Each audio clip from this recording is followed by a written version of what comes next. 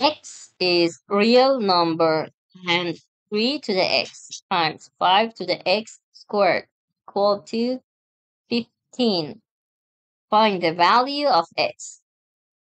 So if I rewrite our equation, it is 3 to the x times 5 to the x squared equal to 15. When we see x in the power, one useful way is to take a log from both sides. So let's do that.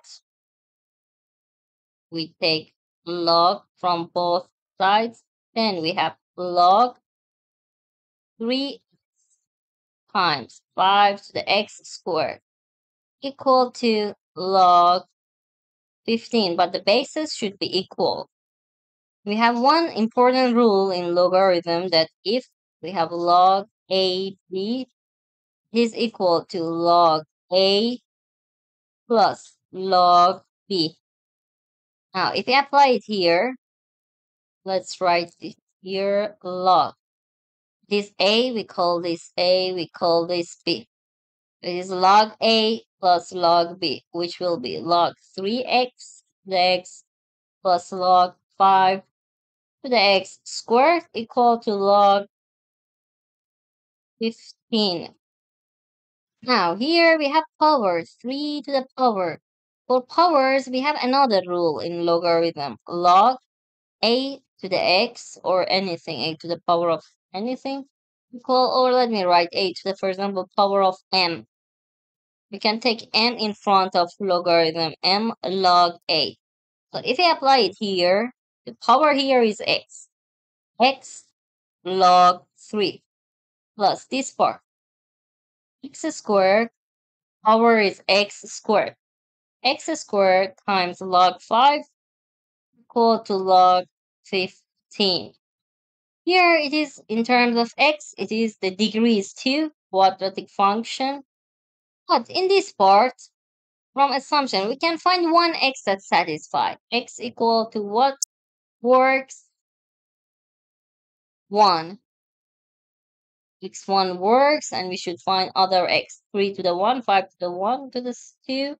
It will be 15. Now, here we know one root. Here should be x equal to 1. So let's check. I write at first x squared log 5. The next one plus x log 3. And this one log 15, which will be minus, take it to left hand side, minus log 15 equal to 0. x1 is one answer. So let's consider x minus 1.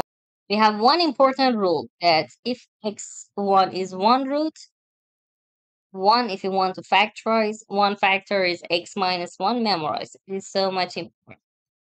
So I want to create x squared log 5. So I place here x log 5. Now I have x log x squared log 5 minus x log 5. I want to reach x log 3. So we know one important rule that log a over b equal to log a minus log b. So let me tell you. If we pay attention to constant term, we have negative log 15. Here we have negative 1. So let's place here log 15. If I place this part, let's write plus x log 15 minus log 15. This part is exactly this part. Is okay? This part. This part, now we should focus on this part. So here we should consider this. If you factor from x, it will be log 15 minus log 5. And if you pay attention here, a over b, a minus b. So log a minus log b, log 15 minus log 5 is log a over b, 15 over 5, which is 3. So it will be x log 3, which is this part. So Product here is exactly this. It is equal to 0. Let's erase all these things.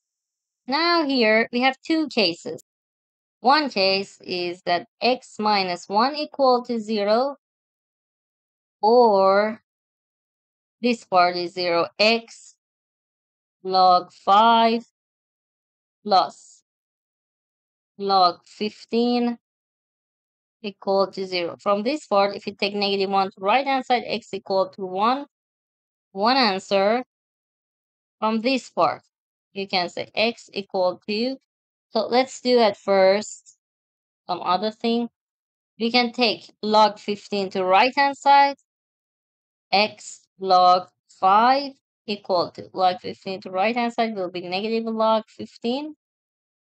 And then if we divide both sides by log 5, x equal to negative log 15 over, let's rewrite it, x equal to negative log 15, divide both sides by log 5 over log 5. So it is our second answer. So we found two answers for x. Please don't forget to subscribe, turn on notification for having next videos, and like my video. If you have other solution, comment below this video. You can also solve this part with quadratic formula. Bye.